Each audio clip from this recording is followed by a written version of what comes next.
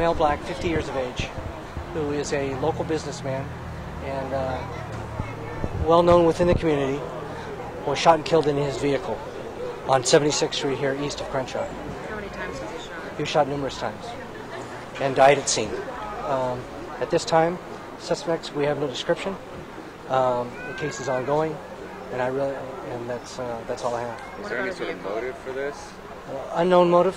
We have no confirmation on vehicles, no confirmation on suspects. So at this time, the investigation's ongoing. Is this gang related in any way? At this point, I don't know that. Is there anything? Go ahead. That's okay. Taken from his car or his person?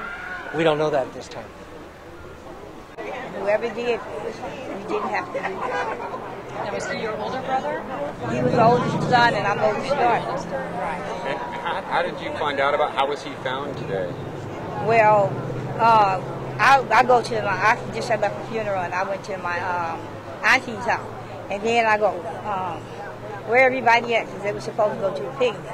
And they go, you didn't hear? I say, don't play with me. Hear what? Just like that, right?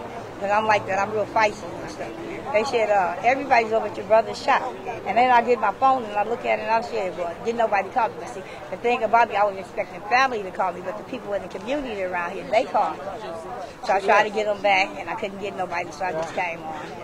Do you know who found him today, or how that happened? No, I really don't know who found him. When I got here, he was in the car the same way. Now, you were saying he was closing up last night, or? No, I closed up last night. He closed up last night.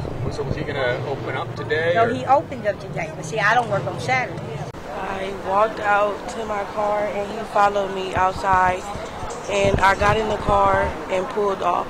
And I seen him in the rearview mirror getting something out of the back seat. And before I hit the corner, that's when everything happened. You heard the shots? Mm-hmm. What'd you do? I pulled off real fast, but I came back and hit the corner. And I seen him.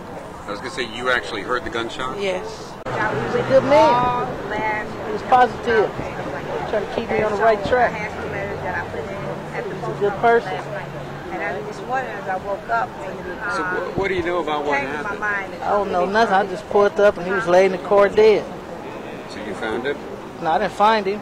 I pulled up after. Okay. Did someone call you and tell you something happened? And what were you told? That he was shot and dead. Was anything missing? No, nothing was missing. Do you know anybody that had made any threats against your dad, or anybody that would want to do him harm? No, not to my knowledge. Not to my knowledge. He was positive.